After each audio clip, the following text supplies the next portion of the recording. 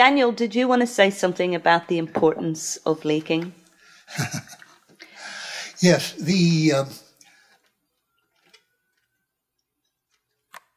Stephen Aftergood, who writes for the Federation of American Scientists and does a thing called Secrecy News, which is an indispensable newsletter about what's happening in the field of classification and secrecy in general. So I read it regularly, and it's very good. But he hasn't had a clearance himself. He hasn't been inside the system himself. I don't think he, or most people who haven't been inside, can really fathom how corrupt that system actually is. And they think of the occasional hiding of mistakes, crimes, aggression, torture, things like that, as aberrations of some kind that could be and should be eliminated by a better classification system that doesn't classify as much. And their emphasis is entirely on the idea that too much is classified. And why is that bad? Well, one of the major things they point to is that if, in the words of Justice Potter Stewart in the Pentagon Papers case, if everything is secret, nothing is secret, meaning that people lose respect for the system. And the implication is that they leak indiscriminately because they don't take it seriously, because so much is classified. Now, that's absolutely ridiculous. The truth is that far, far too much is kept secret indefinitely. It's not a question of there being too many leaks, and the way to correct that is to have a system with far less classified and then far fewer leaks.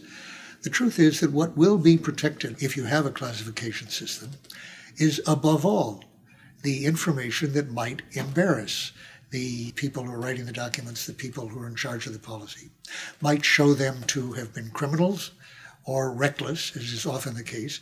And remember, a lot of that isn't clear at the time. Some of it is, but much of it isn't. You can't easily tell at a given moment what particular document will come back to bite you, how it will fit into, let's say, a pattern of deception. For example, you make predictions in all good faith, or not, perhaps for self-serving purposes, but you make predictions, and you can't really be sure which of them is going to look awful. Some of them are bound to be wrong, and everyone understands that errors and false predictions are inevitable. But some predictions are going to look really bad. Better to not have those available to the public at all.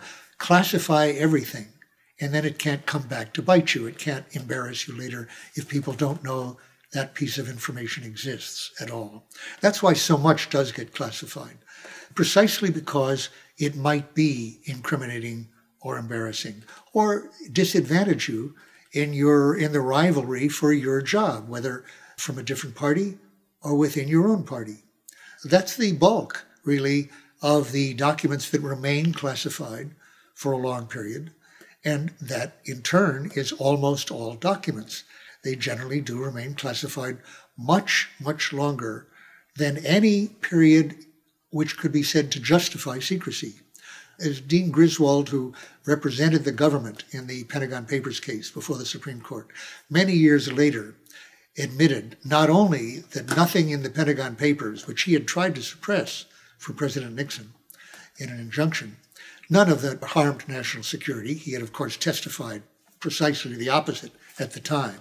If he'd said that at the time, there wouldn't have been my trial. I would have been off. But years later, he said, not only was there nothing there that harmed national security, he said, but in my experience, he said, very little deserves classification from a national security point of view, more than a very brief period of time. Take, for example, an example that people often give of what needs to be classified, the place and time of the Normandy invasion. Now, I don't know who would disagree with that. It's just possible that Julian Assange would disagree with that. I don't know. But not many people would disagree that that deserved secrecy before, when was it, June 6th, I think, 1944, where the invasion was going to take place and the exact time that it would take place. How important was that secret on June 10th, after it was quite clear where the invasion had taken place? Remember that even for a day or two, the Germans were kept uncertain as to whether this was the really main invasion or perhaps it was a feint of some kind in the main effort would come elsewhere. But within weeks, to say the least, probably hundreds of thousands of pages that were marked secret or top secret involving that invasion no longer required any secrecy at all. There was no need for it. The whole world knew that secret. How long did those top secret stamps remain in effect or secret? My guess is 30, 40 years, probably, adding to the perhaps trillion pages of documents that remain classified. People like Steve Aftergood and others, in criticizing the classification system, will quote officials, all of whom say there is over-classification and that it goes too much is classified.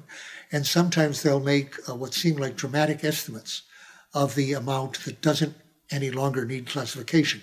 It might be, they say, as much as 20%, 30%, even 50%, which looks pretty radical. Half of what is classified no longer deserves classification. That's a very, very misleading estimate. In my trial, the man who had written a number of the classification regulations for the Department of Defense, William F. Florence, had testified before the House Operations Committee and then testified in my trial as to his estimate, having just retired, of the amount that deserved classification by the criteria of the classification system. Top secret poses the threat of exceptionally grave damage to our security or our diplomatic relations, for example. Secret, less grave, but still serious, and so forth. His estimate was that perhaps 5% of what was classified deserved classification at the time it was classified, and that after months or a year or two, he said 2 or 3 years, perhaps 0.5%. My experience would suggest that those are not extreme estimates. That seems quite realistic. In other words, 1 out of every 200 pages after a few months deserves classification. Remember that when the Pentagon Papers came out in '71, some of it was just 3 years old. It was all top secret. Not one paragraph was ever shown convincingly to have harmed national security. A very large fraction of what is classified will be strongly protected, not because it threatens national security, but because it threatens the job security of bureaucrats and politicians in the system. And that is the criterion that accounts for most of the secrecy. Now that includes then an enormous amount of information that the public needs to have if they're to be sovereign public in a democracy. Only an informed public can be said to have an effective or useful influence on foreign policy, on domestic policy, on an ability to evaluate the performance and the aims and the values of people who represent them in order to replace them in elections or otherwise, and to lobby them and influence them in various ways. And precisely the information that they need is what is protected in the national security field by the classification system. Obviously, there is a great deal of secrecy, including wrongful secrecy, outside the classification system, which applies only to the so-called national security area. Corporations with no classification system keep all too many secrets and kill all too many people as a result. The tobacco industry, for half a century, lied in saying that they did not regard their product as carcinogenic or addictive, knowing from studies internally that it was both of those. They committed perjury when they made that statement under oath in recent years. And the documents that someone leaked, Merrill Williams, a paralegal for Brown and Williamson, leaked about 4,000 pages of documents that proved that they were lying about that. And that was the basis for many class action suits. Those lies were costing 500,000 deaths a year in America alone, more than all of our wars together except the Civil War, every year. That's without a classification system. One person provides those documents out of how many thousands who could have done so. Jeffrey Wigand, an official, gave testimony to the same effect, again, one of hundreds and hundreds, perhaps thousands, who could have done so, and he was the one who did it. So you had two people break that wall of secrecy without any threat of prosecution or classification or national security hanging over them. Look at the Catholic Church and the generations, perhaps, of egregious child abuse, ruining the lives of very, very many people in their care, of which there was perhaps one. I heard of a whistleblower the other day for the first time, a priest named Thomas Doyle.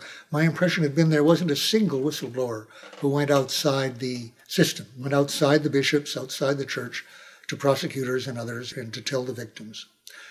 Out of how many tens of thousands of priests and nuns who knew that this was going on, and bishops, and knew that people were being terribly harmed by it, in addition to the extreme hypocrisy of people who were actually not only purporting to lay down the law of morality in sexual matters, while themselves being protectors, not just of homosexuality. It so happens they were opposed homosexuality and made life hell for a great many homosexuals over generations. At a time when the church itself, it turns out, was, as one person has called it, a protective society for homosexuals, partly in view of their celibacy rules. But beyond that, a protection society for child rapists. A horrible situation.